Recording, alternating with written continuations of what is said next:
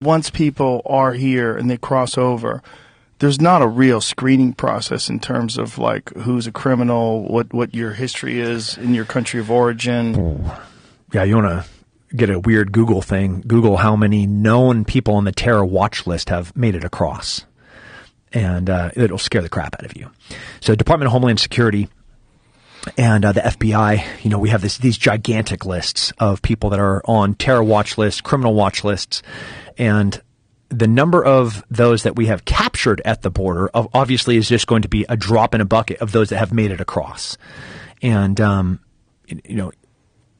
it is in light of what just happened in Israel, where, they flew paragliders over borders, over walls, and they crashed through walls, and then they were able to kill 1,400 people in one day.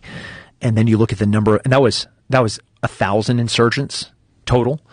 And then you look at the number of people that have been coming over the border for the past 3 years that we know are radicalized, that we know are on watch lists. It should scare the pants, like just scare you to death. The position that we're at. We're going to have a real bad year. God damn it. Yeah. Department of Homeland Security and the FBI yesterday, they talked about a bunch of known terrorist cells that are currently not operating. They are operating, but they are looking for opportunities, targets of opportunity to conduct terrorist activities here in the United States.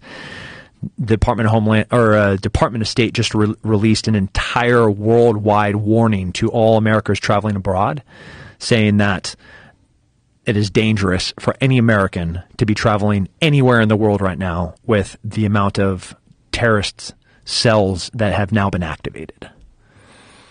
Yeah. Fuck.